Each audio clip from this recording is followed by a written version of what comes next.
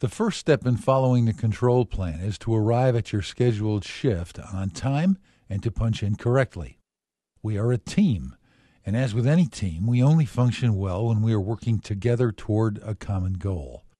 One of the reasons existing customers stay with us and new customers come to us is our ability to deliver zero-defect products on time. Our jobs are scheduled based on the expectation that every operator will arrive ready to work for every scheduled shift. When you need time off for a vacation or personal reasons, jobs are scheduled to reflect that absence. But when a team member is absent unexpectedly, we've lost production hours for that day, which jeopardizes our ability to fulfill the commitments we've made to our customers. This puts a strain on the entire organization. So, always give as much notice as possible when you cannot be here.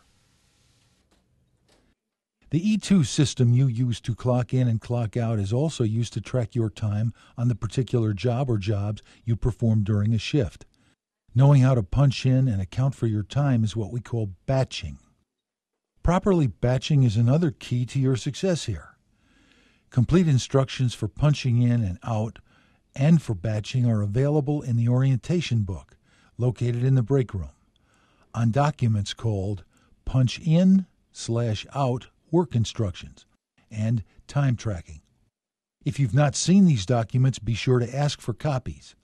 In general, never punch in or out more than 14 minutes before or after your shift without approval from your supervisor. Time tracking is something you will be required to do at the beginning and ending of the various tasks you perform throughout the day. Because time tracking instructions differ from regular jobs, batch jobs, or performing multiple jobs in a day, as well as for rework, maintenance, and other activities, it is extremely important that you be familiar with the written instructions.